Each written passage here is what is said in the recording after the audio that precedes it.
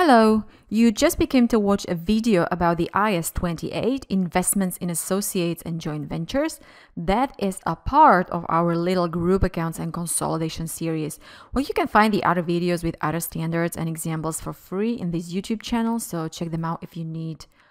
I am Sylvia, the founder of IFRS Box, the website to visit if you want to learn IFRS stress-free and like a pro, so don't forget to check ifrsbox.com and browse my articles, videos, courses, quizzes, and many more.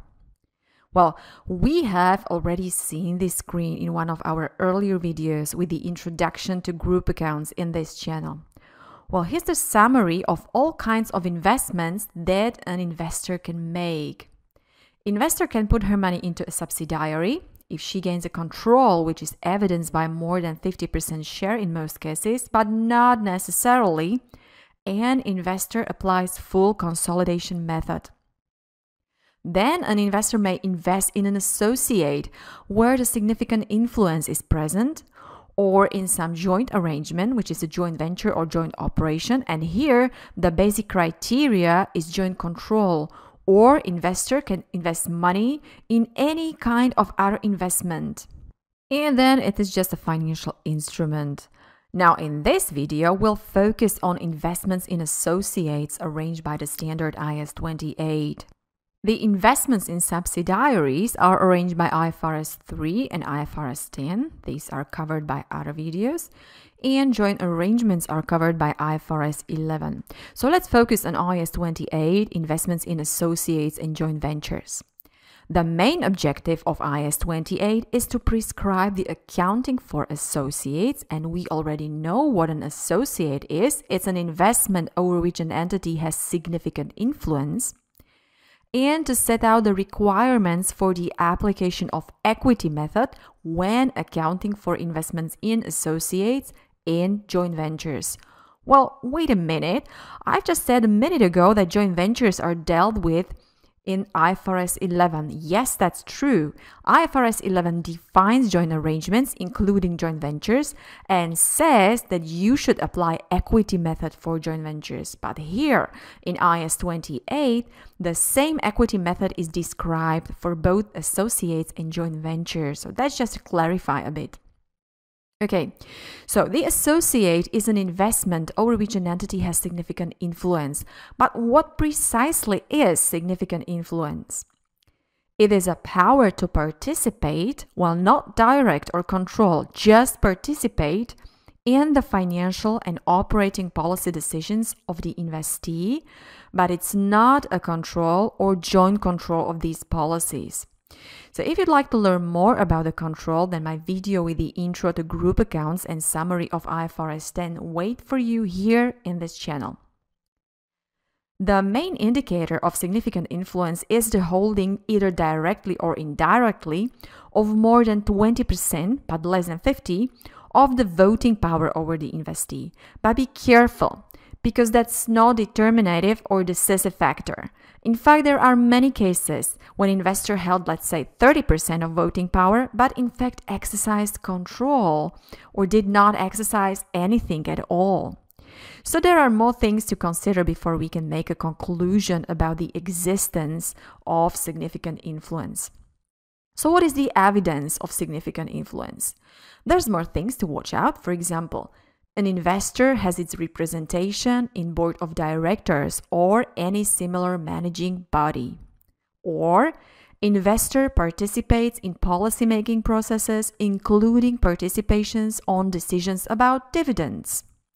Or there is some interchange of managerial personnel between the investor and investment or investee. Or there could be some material transaction between these two, or a provision of some significant technical information, just to name a few of ways how significant influence can be evidenced. Except for defining significant influence, IAS 28 requires an entity with the joint control, that is defined in IFRS 11, or significant influence in an investee, shall account for its investment in an associate or joint venture using the equity method.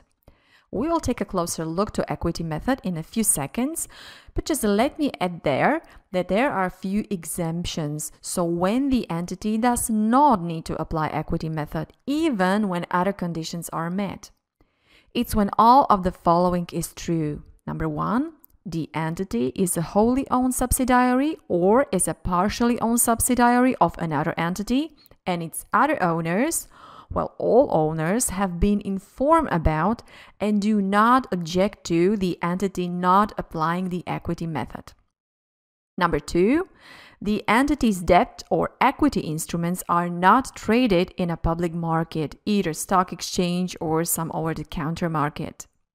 Number three, the entity did not file nor is in the process of filing its financial statements with the Securities Commission or other regulatory organization for the purpose of issuing any class of instruments in a public market. And number four, the ultimate or any intermediate parent of the entity produces consolidated financial statements available for public use that comply with IFRS. So when all four conditions are met, then an entity does not need to apply equity method. Plus, when an entity is a parent exempt from preparing consolidated financial statements under IFRS 10. Then there are some specifics related to ownerships by venture capital organizations, mutual funds, unit trusts, and similar entities. If this is the case, then these entities can present their investments in associates and joint ventures at fair value through profit or loss under IFRS 9 rather than under this standard. Also, when an entity classified its investment in an associate or joint venture or a portion of it as held for sale, then of course standard IFRS 5 is applied for the accounting for this associate, so no equity method. Now, let's take a look at what the equity method is all about. The basic principle is that at the acquisition date or on initial recognition, investor needs to recognize its investment in an associate or joint venture at cost. So the journal entry would be to debit the investment in associate in the statement of financial position, or joint venture, and credit cash, bank account, some liability, whatever applies for the specific situation. After the acquisition date, so at the end of each reporting period, for example, investor increases or decreases the carrying amount of its investment by its share of the associate's profit or loss after the acquisition.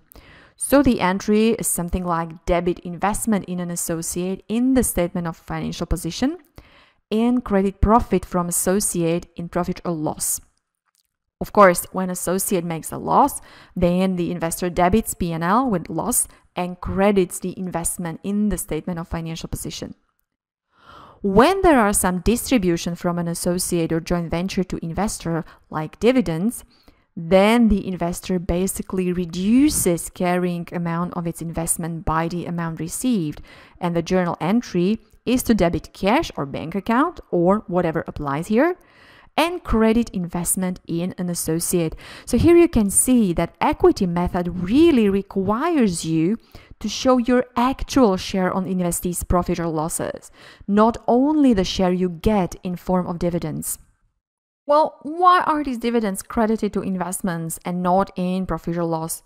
Well, that would be double counting because you have already credited profit or loss with the dividends when you recognize investors' share in associates' profit, and dividend is a part of that profit. Let me briefly sum up other important procedures when applying equity method.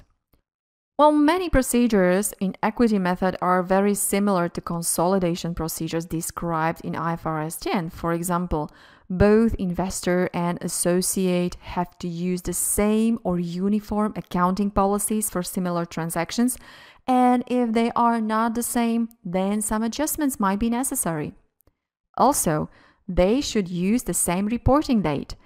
Very similar rules apply to mutual transactions, but here you don't eliminate mutual balances like receivables and payables. Instead, you should focus only on the gain or loss on mutual transactions and eliminate investors' share on it only. Well, I'd like to mention one more important rule.